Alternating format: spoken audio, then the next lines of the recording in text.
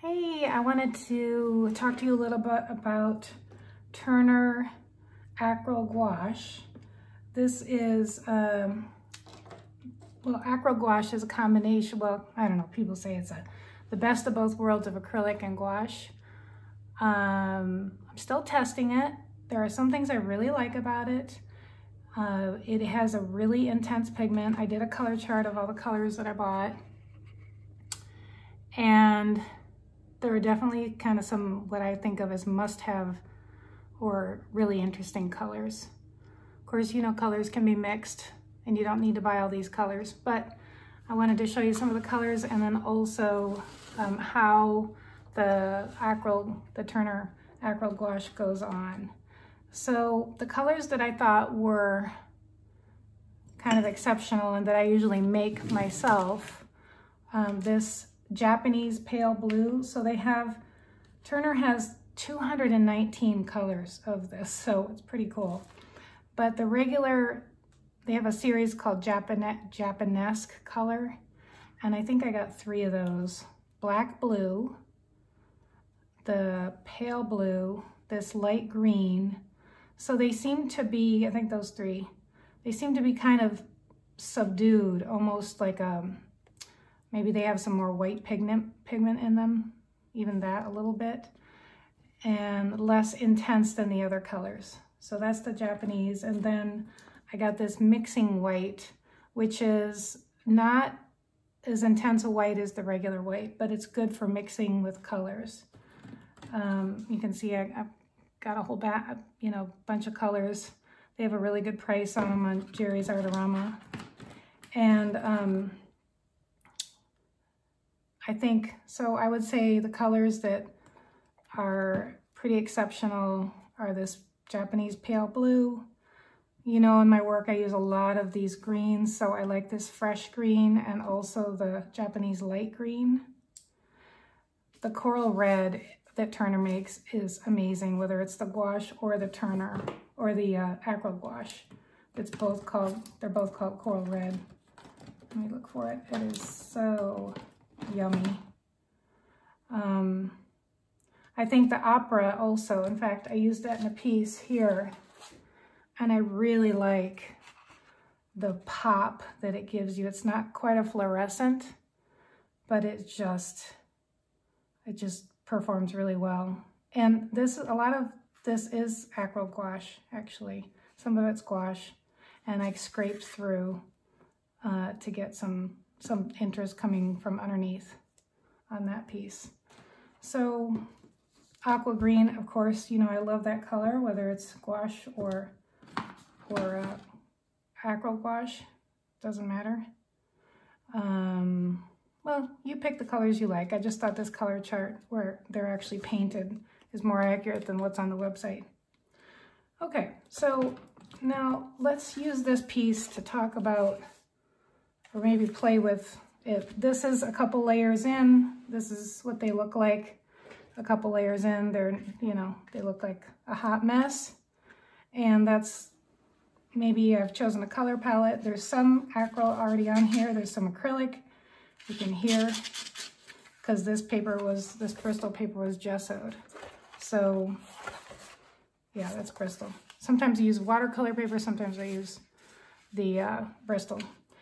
So I've put some layers of things on there, so one of the things I don't like, and this applies to acrylic and acryl gouache, is I can't just, you know, have some colors here and revive them later like I can with my gouache. You know, this is gouache, this is gouache. If I did it yesterday, if I wanted to, I just take my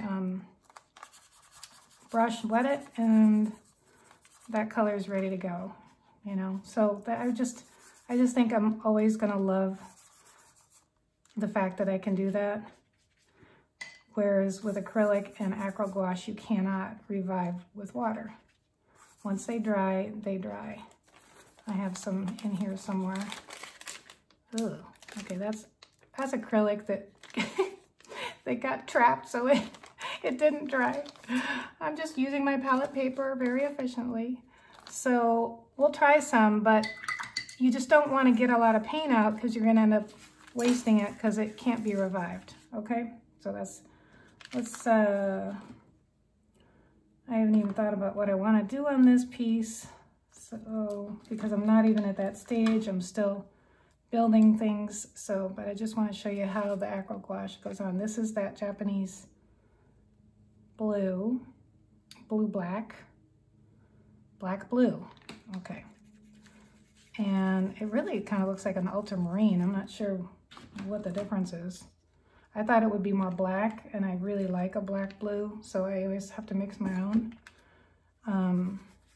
In fact, I'm going to do that because it's not really what I want. I want more of a navy. So here's my black gouache. And yes, I'm going to mix gouache with acryl gouache. Doesn't matter. I've mixed watercolor. I've mixed acrylic with gouache. That's probably end up making my own acryl gouache doing that. But so I'm just gonna, since I'm not sure where I'm going with this, I'm just gonna show you.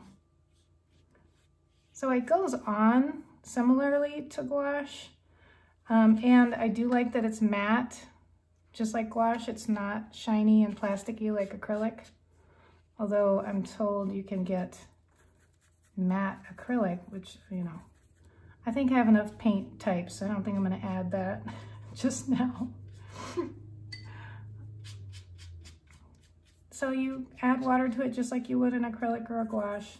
You just know that when this dries, that's the main difference. When this dries on this palette or on your paper, you're not going to get it back. You're not going to be able to interact with it again. And sometimes that's exactly what you want. Like, let's say I've made these 3 blue shapes here, and I don't want the next layer to mix with that blue. Well, then this is a great choice because it's not going to.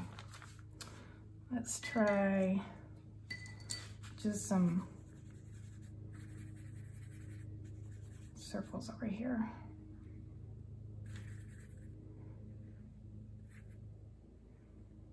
So, like I said, it behaves. I feel like it behaves more like acrylic than gouache because of that drying issue. But it goes on. It's definitely more creamy than acrylic and easier to work with. I don't know if you can see this, but see how creamy that is? You know how acrylic can get just kind of gummy, especially if I add water. It's really nice. Creamy, easy to work with. So in that sense, I'd say it's easier than acrylic. I'm just spoiled that I can leave my colors out and go back and use them again with the gouache.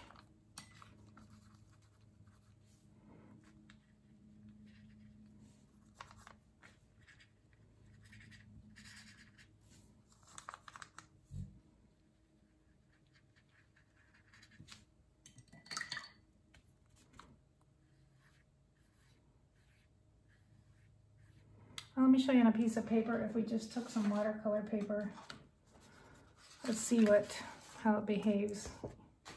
Might be able to see it better.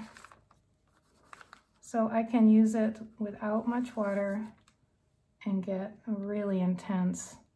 That does look pretty black blue. And then a little bit of water,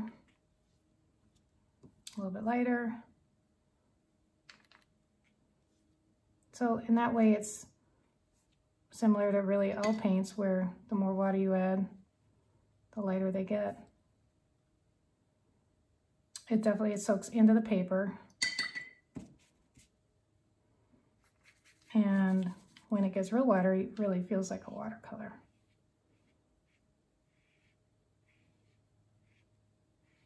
But it dries like an acrylic. So if I were to come back and want to paint maybe some white on this blue leaf,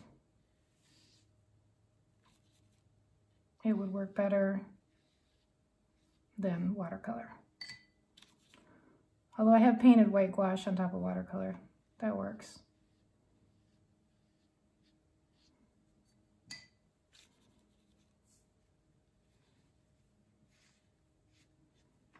Yeah, Japanese black blue is very pretty. All right, so I hope that gives you a feel. Dries matte. I recommend, you know, maybe try a few colors and just see how you like it. It's good to mix in with the gouache for those properties when you want it to not be disturbed by your next layer. Okay, hope this was helpful. Get out there, get your paints out, get your something out, whatever you've got, and create. Here's one that's in process. You can just start with marks and color and choose 3 or 4 colors and play with that. All right, lovelies. Bye-bye.